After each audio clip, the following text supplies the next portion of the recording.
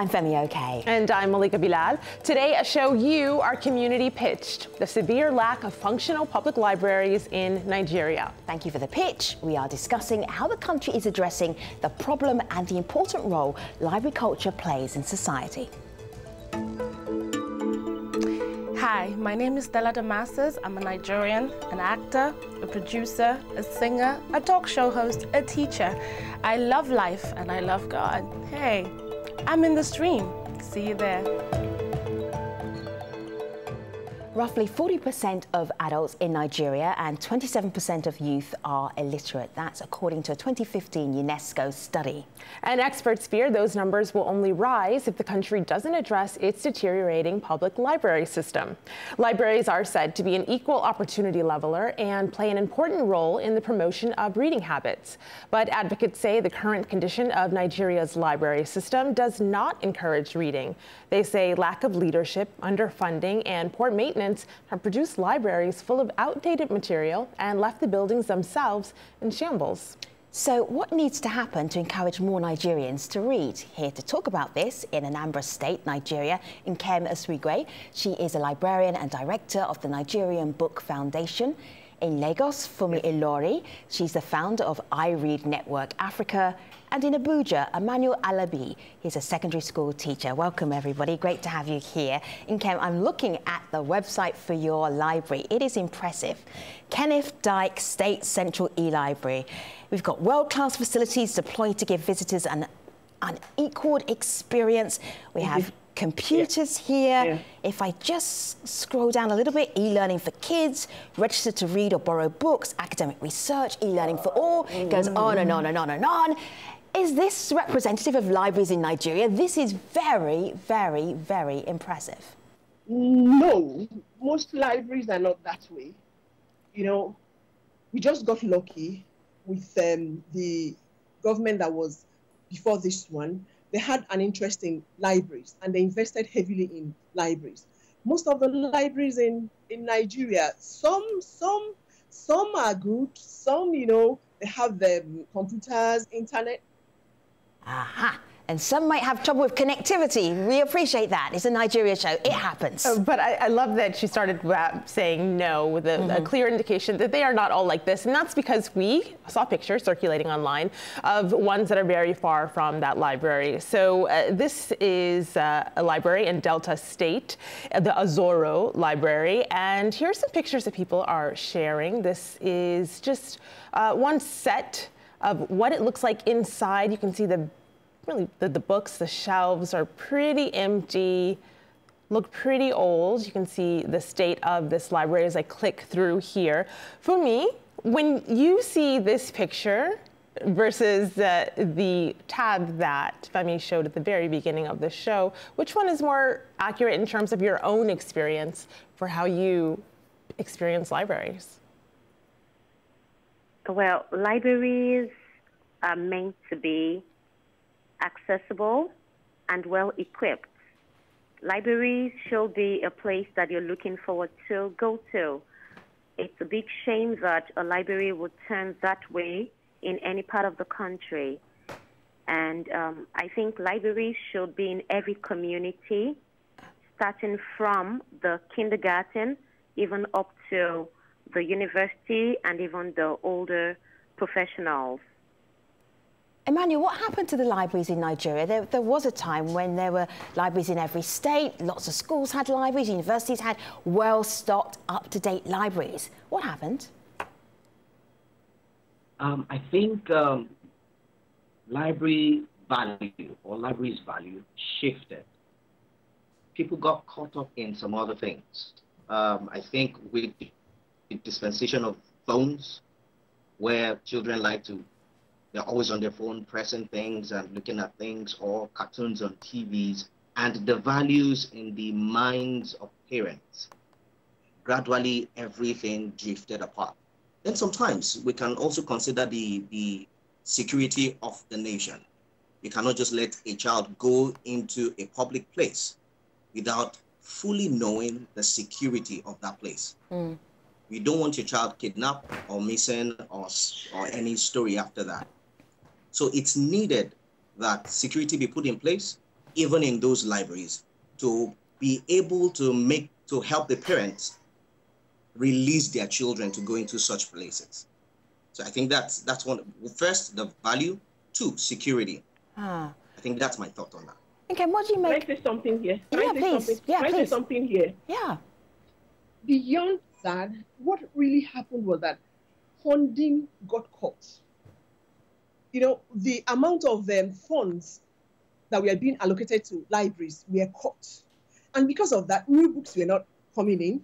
You know, chairs got old, tables, legs went off, shelves were and are still falling down. So how would you feel comfortable in that kind of environment to read?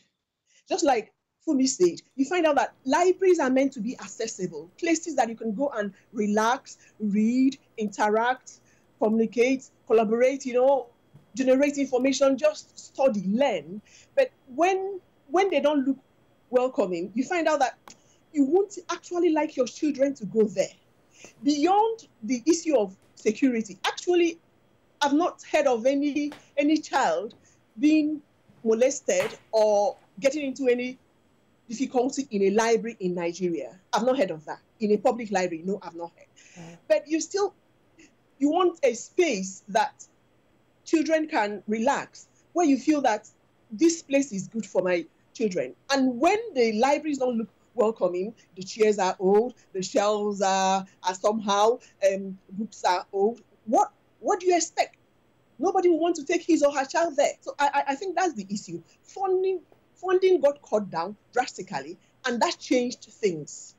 And value too, like Emmanuel said, it was as if people stopped valuing libraries and what they can do in the lives of children, adults, retirees, artisans, just about everybody.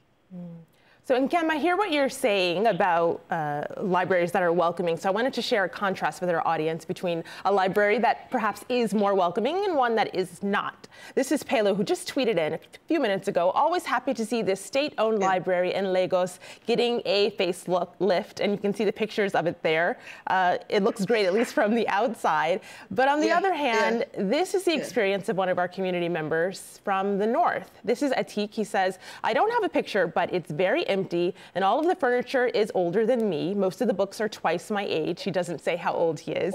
10 visitors per day, and he says, I'm not sure, but they say people take the books and they don't return them or return them damaged, which means the books aren't secured. And he's talking about the Kano State Library, he goes on to say. Is there a difference between libraries in the north of the country and libraries in the south, Emmanuel?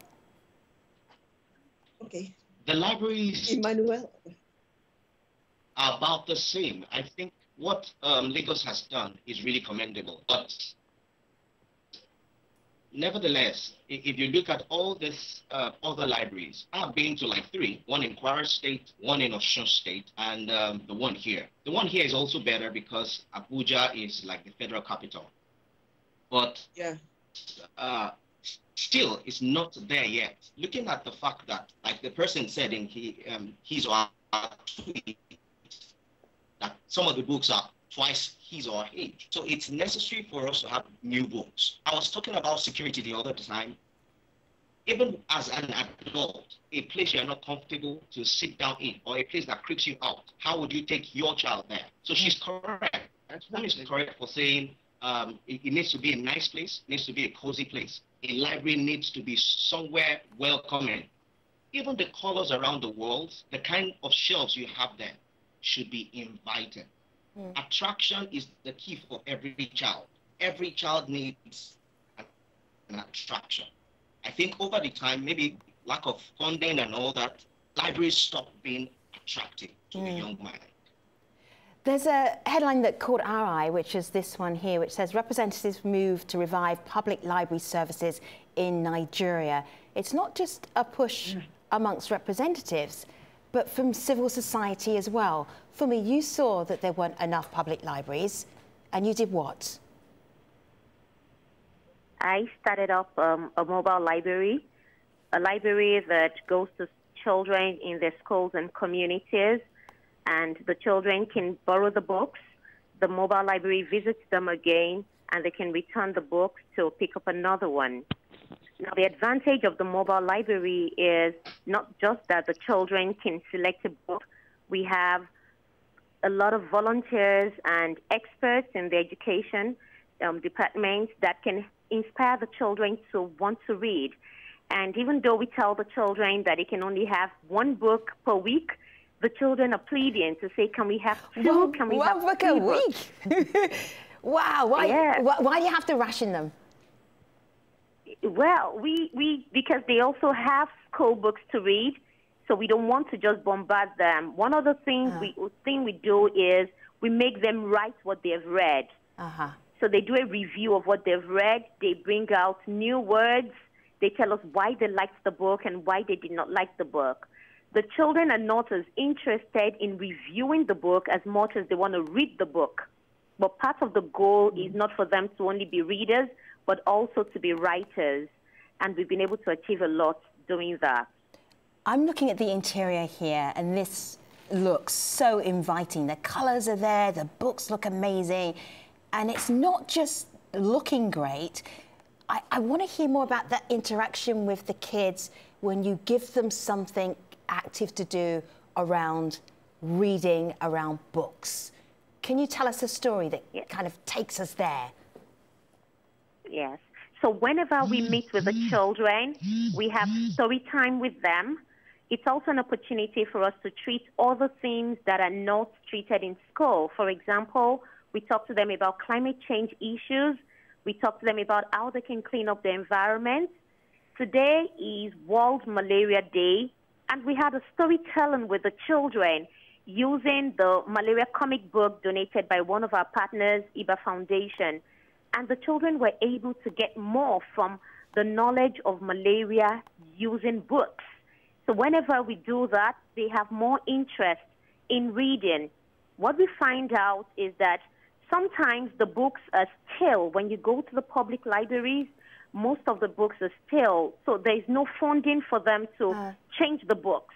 So how old would they be for instance? How old would the books be? When you say stale, what decade are we talking about? Maybe 1976. Ooh. You could even get like 86. No. You could get like 96.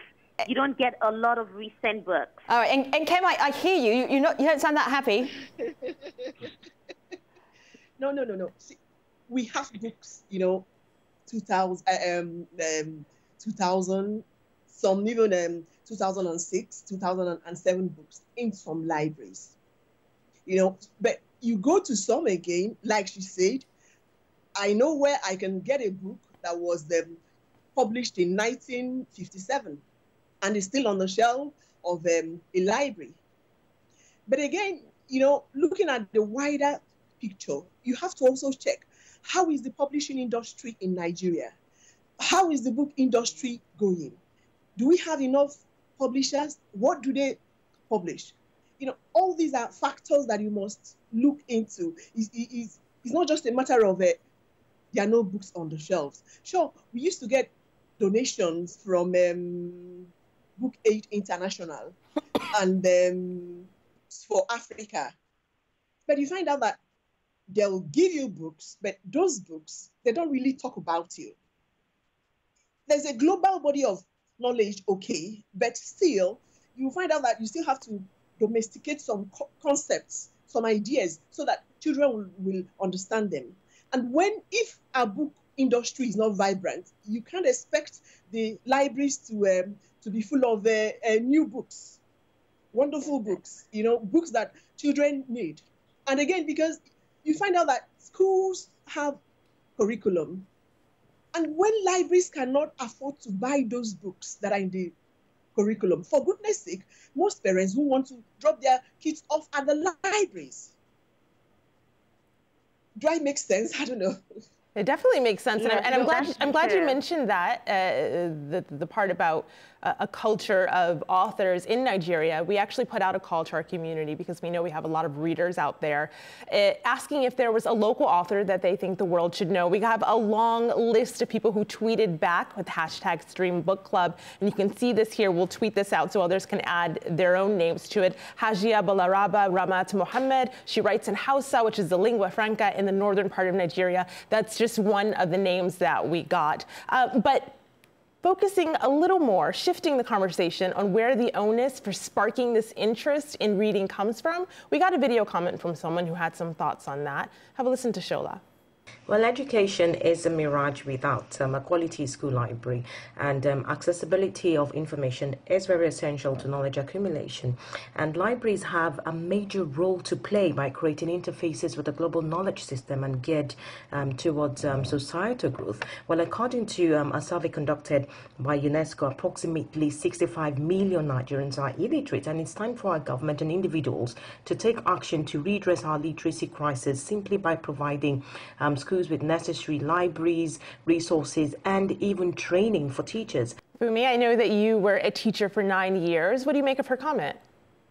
I think it was just beautiful, and it's the way to go. If there are training for teachers, if the libraries are well equipped, the training for the teachers will help them to be able to inspire the children to read. So sometimes you find schools that have well-equipped libraries, but the libraries are a no-go area. So they say, no, we don't want the books torn, so you cannot have access to it. And for me, there is no essence of equipping a library when children cannot have access to it. When the teachers are trained, then they can inspire the children to read. I'm just looking at different options that Nigeria might have. If there's this deficit in funding and the libraries, some libraries have been neglected, maybe digitization might be the way forward. Here on the Cable Live site says Nigeria to digitize books, materials in National Library. And Al Jazeera reported just a little while ago on another way of keeping books up to date. Have a look at this project. The internet connection at the university is down, but Abubakar Muhammad is not bothered. He's a law student and comes here to do research using something called the e-granary. It's a digital library that doesn't require an internet connection. E-granary stores documents and books on a subscriber's own computer so that everyone within the institution can have access even when there is no internet. And Kem, I'm wondering if this might be the way forward for Nigeria, if the libraries have already been neglected, maybe going online, using digital libraries is the way to get libraries up to date, make them more exciting. What are your thoughts? First of all, let me say something about what Kumi said. See, school libraries are great. They are very needful. Children need to have libraries, functional libraries in their schools. But again, beyond that, public libraries, you know why? Because at the end of the school hour, school closes, children go home, primary. The library closes too. And you find out too that weekends, they can't go to the school libraries. So you find out that they still need to use the public libraries. Now, what you said about e-granary and other stuff like that, USPF, that is an arm of the Nigerian Communications Commission, gave libraries all over the country computers, servers, and stuff like that too. All of them offline. But you find out that most of the times, maybe their database is down and so on. But if this one can be done, saved, specifically to the systems in the library, it might work. For the libraries that have computers, like now we have 316 public libraries in Nigeria, and I can assure you that below 40 have computers. So if you now say that is the solution to the problem, what happens to the others that don't have the computers? What do they do? What do they do, Nkem? I mean that all of them need to have computers. All of them need to have better spaces where children can come and learn. Adults too. This is the 21st century. Everybody needs to keep on learning, whether you're a worker or an artisan or whatever. libraries need to be that place where they can go and do all that. And I believe that with better funding, then again with computers, internet, and so on, in all the public libraries, and again, more public libraries. We are 180 million estimated population. And 316 libraries. 316 public libraries, for goodness sake. I mean, it doesn't work. It doesn't work at all. That's not even one per book for a week, is it? It's like have a little rip of a page and you can share it with me. Malika. So I wanted to share something that's circulating online because we're talking about digitizing. There are some libraries that are trying to modernize, but they may not yet be at that stage. This is the Kano State Library Board, their Facebook page. We saw a little bit earlier what one of our community members thought of this library system. Newly printing machines purchased by the recent administration. These are printing and binding units. You can see the pictures here. They're quite proud of this. So this is an attempt to modernize, but it may not be enough for all of our community members. This is what one person says. There's so many books that have not yet seen daylight. They're just dormant in physical libraries. If digitized, these materials will be available. Here's an answer, though, that another person tweeted in. This is Allende, who says, when there's no electricity, for example, to keep access to devices going. Yeah. Emmanuel, I'm wondering what you think of that. As it is, we're trying to Skype with you in Nigeria and having difficulties with that connection. Do you think that digital devices, is that the way to go? Yes, digital devices are good. But first, there has to be either a stable power supply or an alternate one for the library. Like the person that tweeted said, you need to consider the electric power supply first before going digital. Else, keep digital aside. There's no doubt digital is way better and it's the way to go. While we need to read books, from my work with children, I've been with children for more than a decade. This set of children, this generation, they are more visual.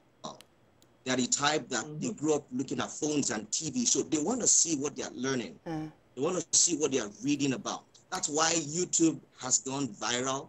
And there are so Emmanuel and Guest, let me share this thought. Let me share this controversial thought with you. Emmanuel, your Skype is cracking up a little bit, so that's why I'm jumping in, just to smooth over the audio edges here. So we asked our online community about better libraries in Nigeria, increasing the number of libraries in Nigeria. Mohammed says, we lack a reading culture. But then I'm thinking, how many amazing Nigerian authors has Nigeria given the world? Just have a look at some of them here. The list goes on and on and on and on. Why is there a disconnect between the literary canon that Nigeria has given the world and how many illiterate Nigerians there are in the world? That doesn't make sense for me. Does it make sense to you? No, it doesn't. It doesn't. And if you also check it up, I think we need to begin to raise young authors. We need to begin to raise young authors because right now, the type of books they want to read, I gave a child a book just recently, and she didn't want to read it. It's a Nigerian authored book, but I don't know what the mix was, but it looked very complicated. When you find out from the foreign books, you'll find a lot of pictures, very interesting, comes with ad covers, you know, and the storyline is just so beautiful. We have a lot of beautiful books here in Nigeria, but not many of them are targeted to the young children. I hear you. And so if they don't have books to read, then they can't also be able to write. So I think we need to dedicate a lot of focus on this new generation of children so that they can read and also be able to write. For me and Emmanuel and Nkem, I really appreciate you having a little book club, a little Nigerian book club with us today. Malika, where should we end? I'll give the last word to Aliyu, who pitched this show on what will happen if we don't address this. Apart from the problem of the absence of political will, another big challenge that causes low literacy levels in Nigeria is horrible teacher training. Teacher training is very, very abysmal across the board.